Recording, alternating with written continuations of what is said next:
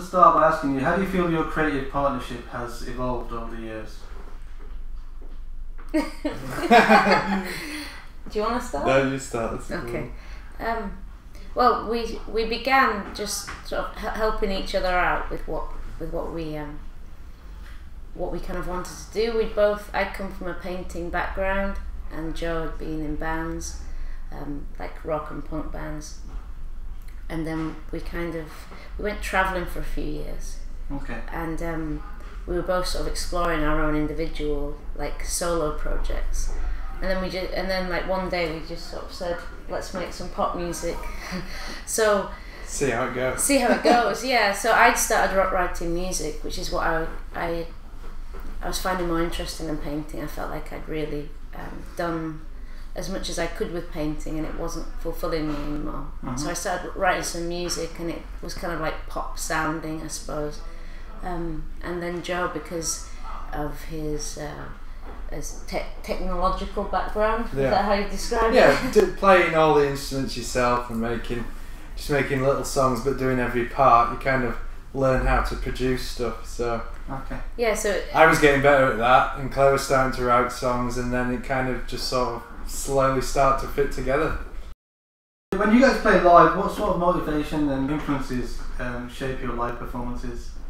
I think we like to offer a performance, more than just four guys in jeans, because that's just not what we're about. So we've always liked being influenced by acts that have had a real sort of theatrical set. Mm-hmm. Bands like Rammstein. Okay. Yeah, we've got a real amazing set.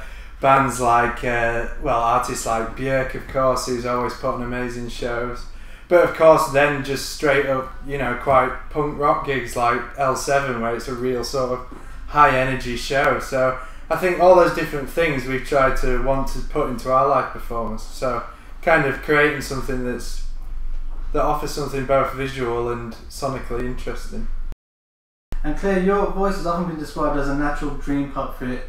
You're able to create a calm and reflective atmosphere with your voice. Do you have a set method, or is it just natural? I think it's it didn't start as a natural thing. I think it's something I've learnt now.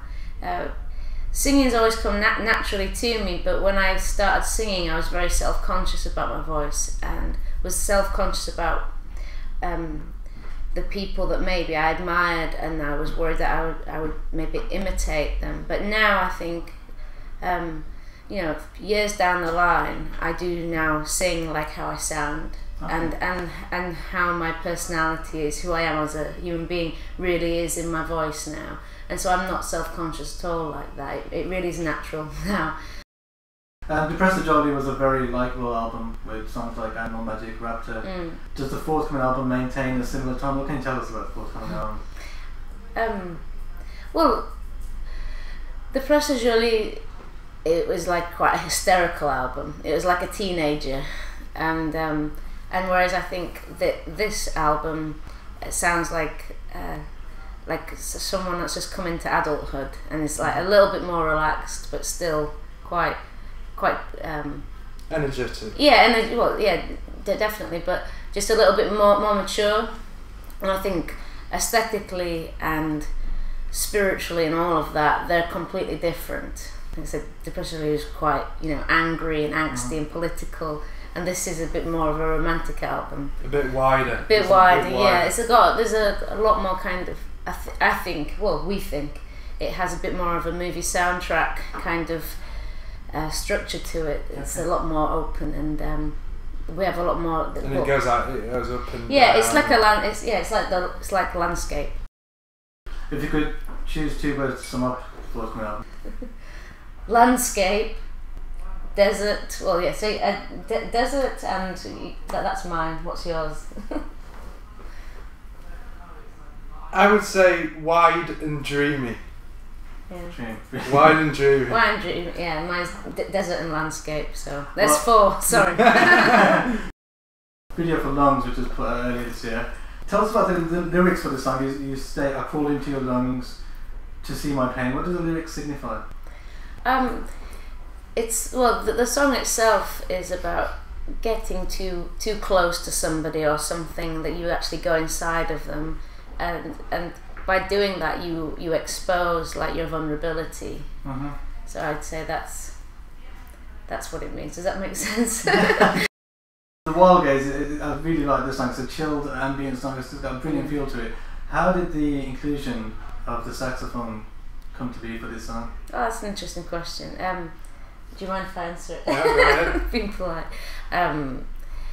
It was the song.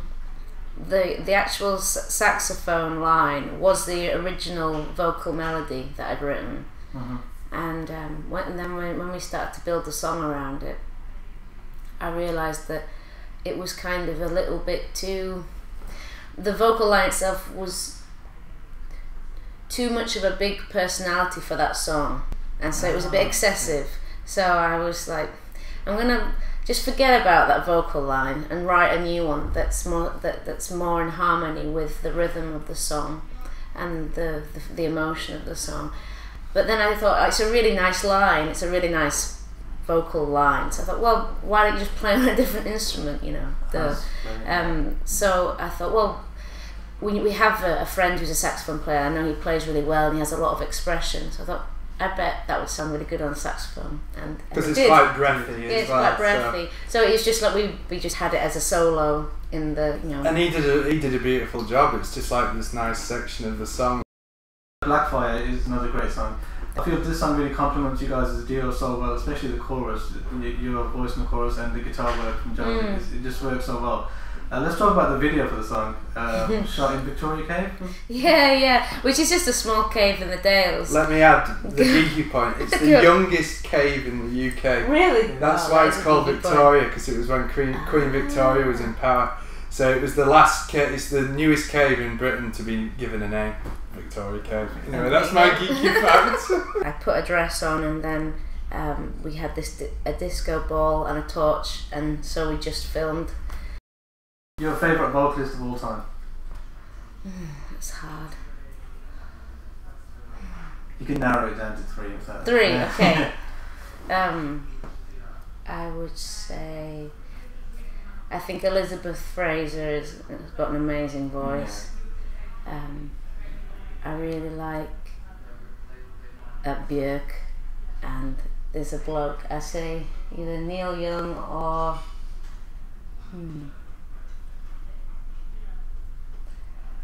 your turn. Let me think of that last one. It's so hard to narrow down to one, isn't it? Neil Young, Michael Stipe, Kate Bush, Leonard Cohen, even though he barely sings. What was the best live concert each of you guys have attended? Ever, yeah. Ever. Oh, again, probably Björk 2001 at Hammersmith Apollo, or Rammstein Manchester Evening News. I really enjoyed Fever Ray as well in Manchester. That was a good show. That was 2009 as well, I think.